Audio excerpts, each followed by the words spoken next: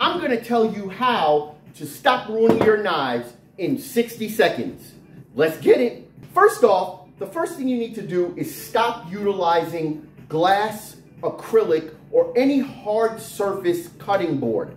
Those are horrible for your knife because as you cut with your knife, it pushes down on the blade.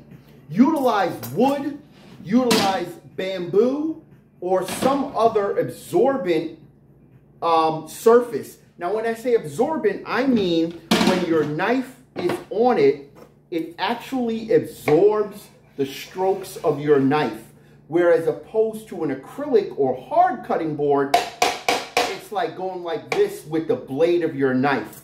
As you utilize those on those acrylic surfaces, it dulls your knife faster than if you use a wood surface. Like I say, this is a natural wood and this is a bamboo wood. All right? And that's it. 60 seconds of food facts. Comment down below if there's something you want to know about. Also, like and share. Come on, y'all. Let's get it.